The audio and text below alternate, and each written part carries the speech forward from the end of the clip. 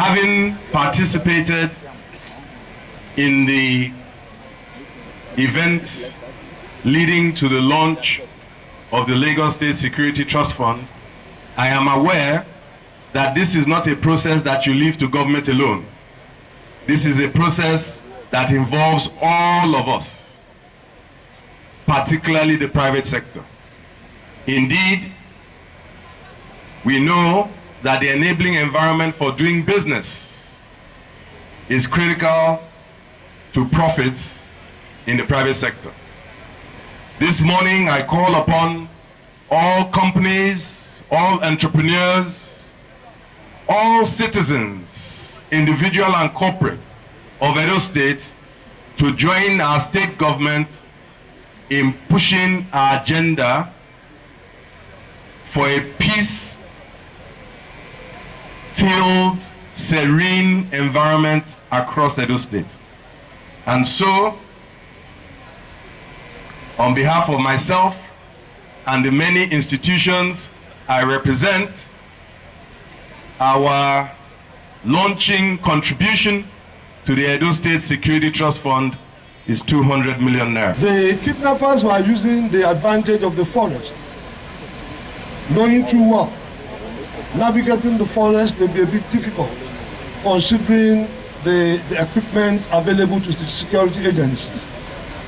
But interestingly, the executive governor of Edo State has always been there for us. When it comes to matters of tracking criminals that have taken to flight into thick forest, he's always there assisting us to provide the necessary wherewithal to ensure that we track the criminals to exactitude, to locating them where they are.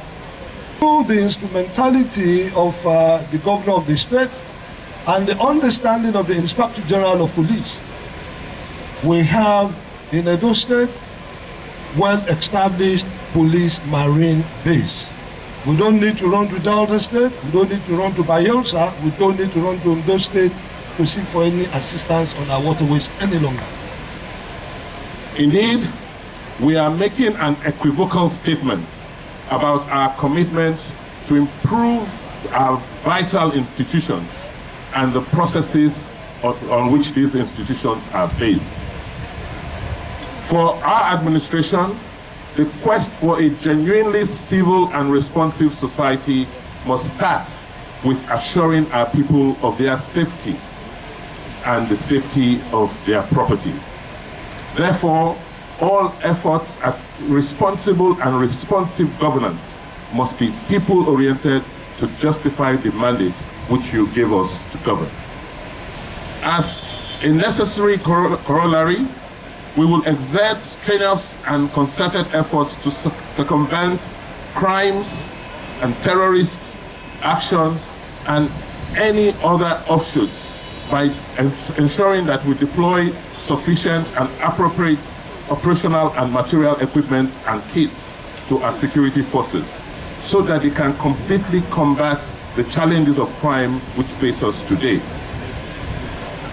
Our state has largely enjoyed the enviable status of being one of the most peaceful states in the Niger Delta region.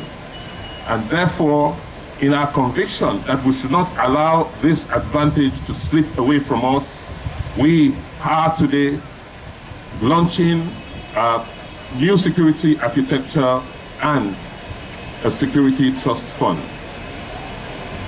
Ladies and gentlemen, on behalf of the Edo State government, I am proud to announce to you that the sum of 2 billion naira has been set aside in our 2019 proposed budget as seed fund for the Edo State Security Trust Fund, which we are launching today. We are taking security very, very seriously, and in doing so, we are ensuring that we collaborate fully with all federal government agencies. And with God on our side, we believe that we will succeed. Never know governor. You never know governor. From the Nigerian police, the military, Department of State Security, the National Security and Defense Corps, We also have now introduced what we call the Public Works Volunteers, PWOV. This is a scheme where we are recruiting a minimum of 100 young men and women from each ward across Edo State. The first 1,000 of them have been recruited, and these men and women have been trained by the Nigerian police and other security agencies.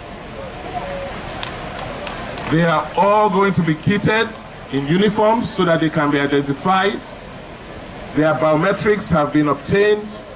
They've all gotten security clearances, and they will help us not only in supporting the security agencies to ensure that there's law and order in our state, they will help us in intelligence gathering and also monitoring government assets across the state. Never know governor. You never know governor.